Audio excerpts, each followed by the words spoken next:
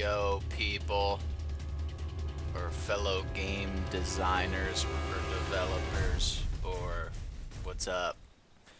Anyway, I just wanted to show a few tips on how you can make some kick-ass particles to go with your kick-ass game. Um, Basically, here's my particle system. I made a GUI and all that. It's all about the GUI. I mean, that's the biggest part. That's how you make these pretty cool effects. This is just like a background smoke effect right here, but it's pretty cool. I got other little things. Little blood squirt. Some you know, when you like shoot some dirt. Glass breaking. I'm still working on that one. Dust. You can't really see it. Let me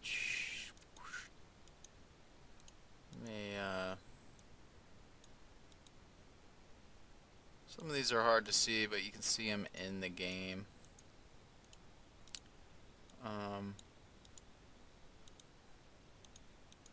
Explosions. I like that one. Smoke bomb. That one's kind of messed up. But you get it. Wood chunks. But it all really is about the GUI, because this particle system right here, the foundation of it is from XNA Creators Club. And I just heavily modified it. Like, basically all these properties are modifications. Like you can do, and I mean you can create something like this. Oh, there we go. Oops.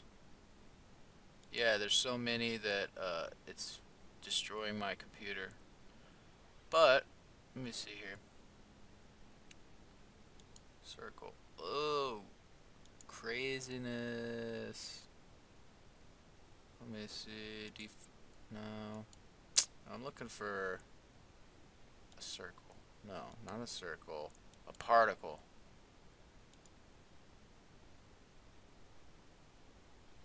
Well, let me do a spark.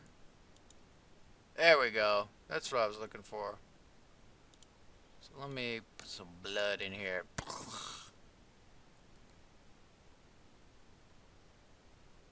Particles per second. So we don't want it that many. So I'm going to put like, should look more like squirting. Yeah, well, that's kind of what I was going for, but you get the drift. Anyway, so what you can do is there's 3 samples on XNA Creators Club that I want you to check out. So if you go, or I guess it's called App Hub now. If you go to App Hub, look up the particle sample. This is probably info that you already know, but one thing, here's the particle. So if you download it, after you go to the education area, after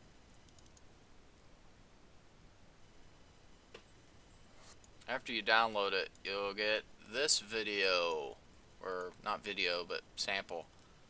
And it's pretty good, you know. It's got some cool techniques. But I'll tell you, the one that really helped me, and I used the file saving format and a lot of their you know, different variables, was the net rumble. So if you come to the website, you look up net rumble, it's got a whole bunch of features in there that are actually pretty cool, that you can learn off of. So here it is. It's a little jet game. I'm not making a jet game, but even if you're not, the particle system is pretty good, and it's a good start. So let me fire it up. I'll show you what I mean. Here's the game.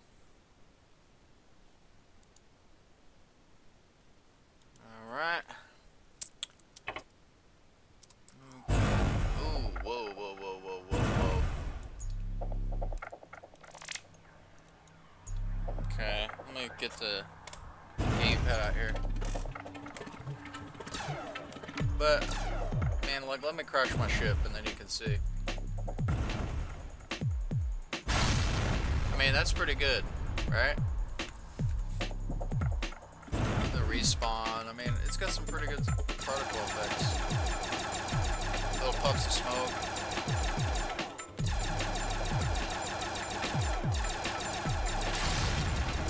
Okay. Well, anyway. You get the drift. So, let me check out the code here. If you look at these XML files, that's what I'm talking about. If you go to...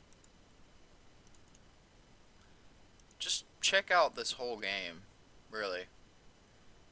I mean, this is kind of a weak tip, but... Oh, right here. Particles. Bam. These files.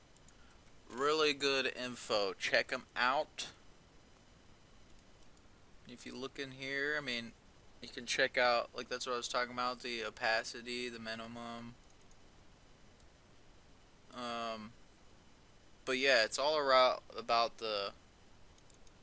Also, to make your GUI, I almost forgot, is check out this WinForm samples. If you go here, at pub, WinForms, or one word, WinForms. Check out this sample.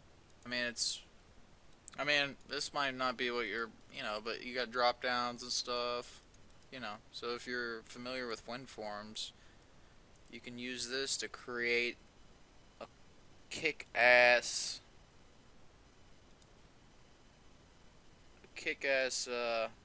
particle GUI.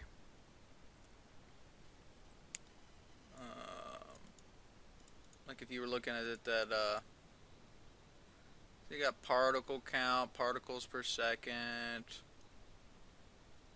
color. I added this color beginning and to end.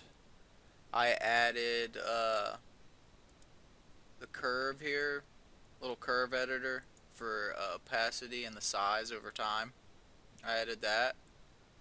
The percentages are based off the values, but yeah, everything's there that you need in those samples to make a pretty stunning particle effect.